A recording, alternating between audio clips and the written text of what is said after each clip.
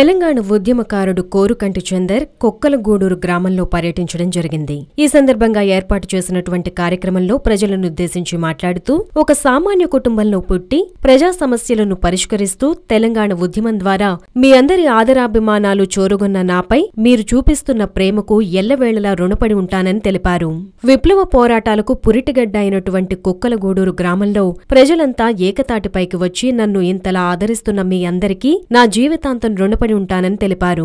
గత పాలకుల నిర్లక్ష్యం వల్ల ఇప్పటికీ ప్రాంతాలకు తగిన న్యాయం చేయలేకపోతున్నారని, రాబోయే ఎన్నికల్లో నన్ను ఎమ్మెల్యేగా గెలిపిస్తే అందరికీ పూర్తి న్యాయం జరిగేలా, ముంపు ప్రాంత సమస్యల పరిష్కారం జరిగేలా చూస్తామని హామీ ఇవ్వడం జరిగింది.